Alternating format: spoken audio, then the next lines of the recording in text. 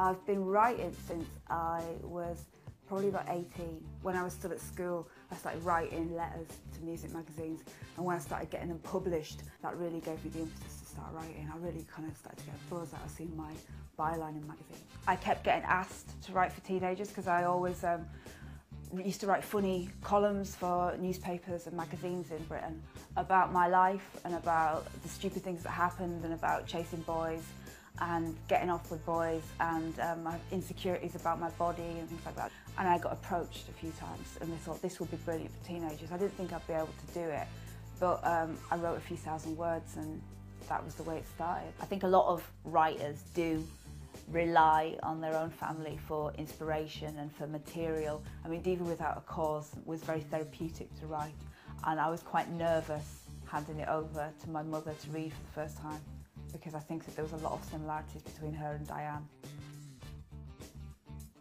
Diva Without a Cause is about a girl called Shiraz who lives in Essex.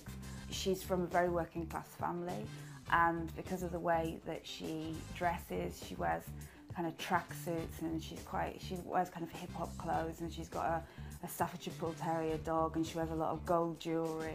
And because her and her friends who she hangs around with look like that, they get called Chavs, which is a word that people use to kind of put down kids.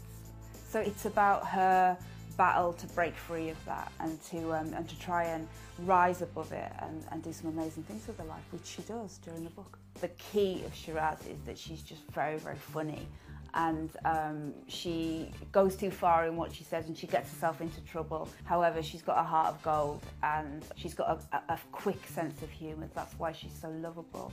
That's why people want to keep going back and reading book after book. Posh and Prejudice is about Shiraz putting her foot down and saying that she wants to carry on in education. She decides to start trying at school and to harness her brain power and to be something. And you realise that Shiraz is not going to be contained within Goodmayes and within that house with the dog that eats too many chocolate biscuits and the dad that doesn't say anything, and her mum who thinks that she knows everything. It's a feel-good story.